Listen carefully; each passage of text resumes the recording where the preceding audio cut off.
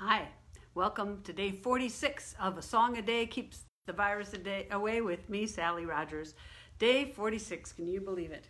Well, today I have a little bit of a heavy thing to share with you. I've been feeling, as I'm sure you have been, just overwhelmed by the events in the news, especially around George Floyd's murder.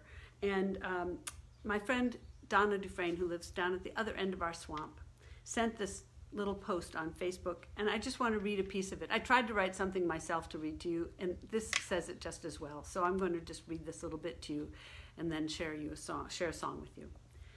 Amy Borak wrote this from the Rhode Island Montessori School.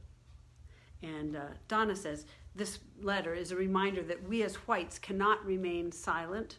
Our silence is complicity.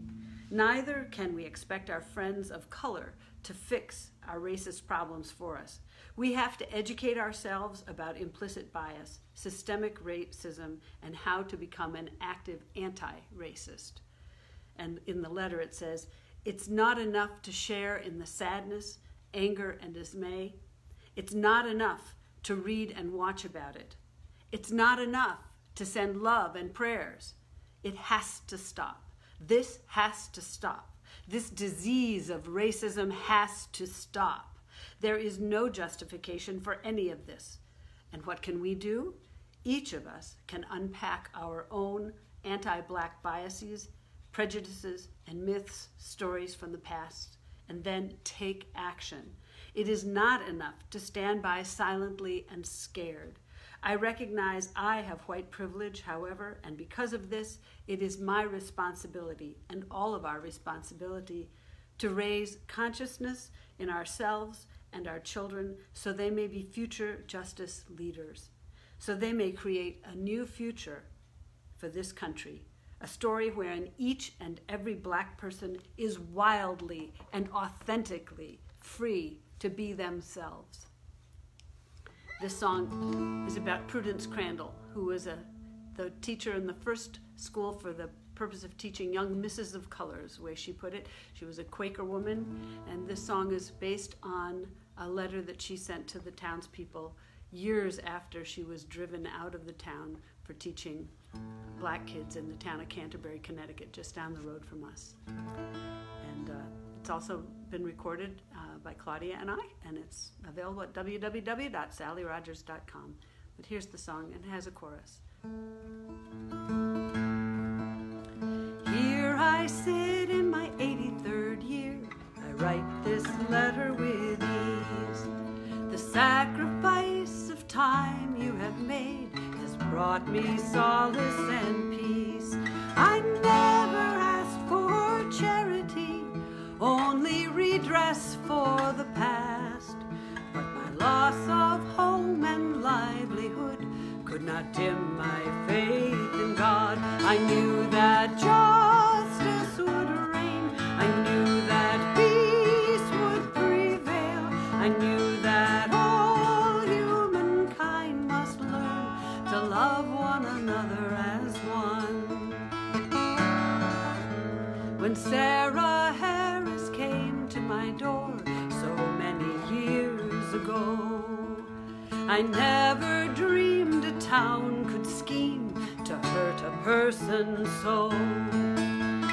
Teaching misses of color would become a state offense.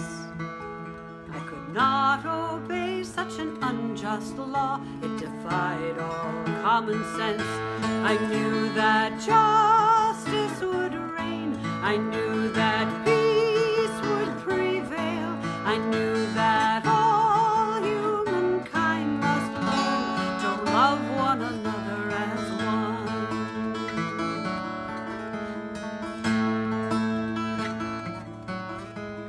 Well, you remember the townspeople's acts of slander and abuse. My well was poisoned, my house set on fire. No church nor shop could we use. My students suffered sorely, but they held their heads up high. Though every step brought taunts and jeers whenever we passed by. They knew that justice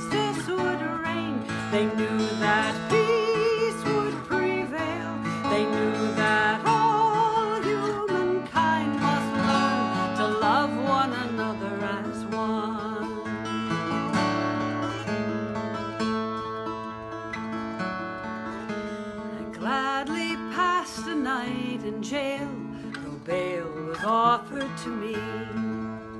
The papers all across the world reported my trial by jury. When the black law passed, the bells did toll in a church where we could not go.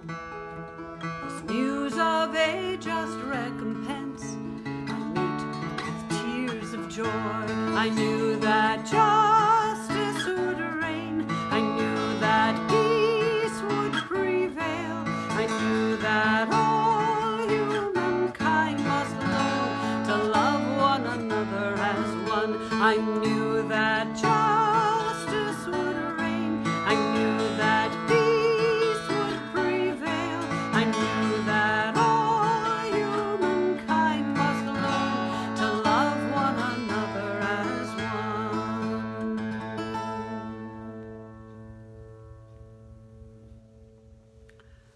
Prudence Crandall, in 1833, started the first school for the teaching of young misses of color, and then was driven out of town by the people in the town, especially Andrew Judson, who was the head of an anti-abolitionist movement. And his house is now a parking lot for the Dunkin' Donuts, and her house is a state-run museum. So you can find that song at www.sallyrogers.com. And several of you has posted by here, well, what can we do? What can we do? I'm no expert, but you have to do what you can do. And as white people, the main thing is educate ourselves into what our own biases are and how we can get rid of them so we can be helpful to our friends of color. And they are the global majority, you know. And the main thing is to try to come up against our own fears, deal with them, and do our best. I don't know the answers. Nobody has the answers.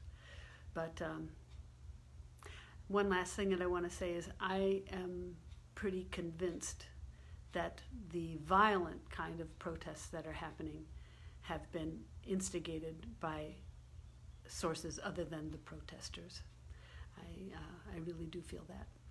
So anyway, that's it for today, and good luck to all of you. Thanks for listening. And more information about Prudence Crandall, just look her up, 2 L's in the Crandall. Look her up online and you'll find her whole story there. Thank you very much for being here today. Be safe, be well. See you tomorrow.